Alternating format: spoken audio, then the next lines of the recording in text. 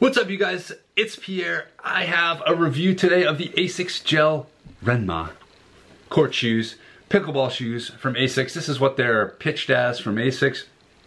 I've done a review of these already for the squash crowd, which you can check out from a few months ago. I bought them because they were marketed as pickleball shoes, but I could see from the photos that they looked like they would do pretty well on the squash court, which they were. They had good grip. They were a good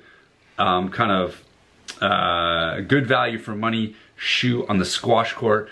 But I put them aside, and because I went back to using my regular shoes, which happen to be the Asics Gel Fastball 3 currently, which are a little bit lighter, and I'm just used to them. So these sat in my basement for a bit, and this year I got really into pickleball, if you have seen the last couple of videos of mine, and I decided, well, if these are pickleball shoes, I might as well try them out on the pickleball courts rather than saving them for some future date on the squash court. And that's exactly what I did. So I have been playing with these all season long on the pickleball court since February. These shoes, they still are going strong, I would say. I'm gonna retire them just because they're starting to lose their tread. These things are absolute beasts, rock stars of stability and durability. I mean, I've worn them all the way down through the gum rubber. The tread is almost completely gone where I drag my foot on the pickleball court. Interestingly, different drag pattern than on my squash shoes. This is completely worn down. The toe, my left toe is breaking through. Both toes are actually breaking through. Ooh, well, now it's totally broken through. This is why I was getting rid of them. I was like, I didn't want to have this break on me in the middle of a match or something. But these have held up incredibly well. They were very good shoes on court. The grip was great. My ankle stability was great. They're light enough. They're durable enough. The price point was good enough. I can't remember what they were. Let me see. 80 to 90 bucks at the moment.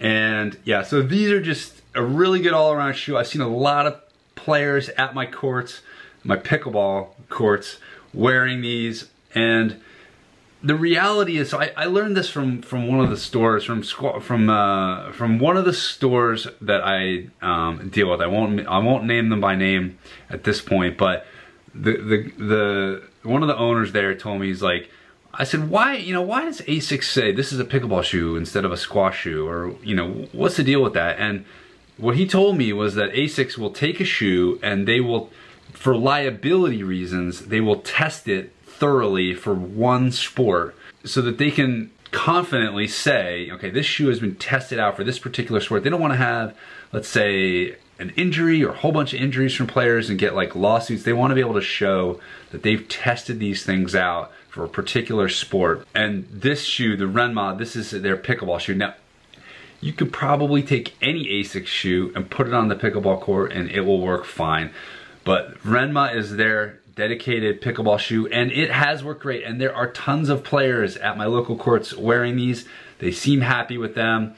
So Asics has done a good job with this, and I expect we're gonna see this shoe a lot. So that, again, is the Asics Gel Renma. Check them out. I'll see you in the next video. Bye.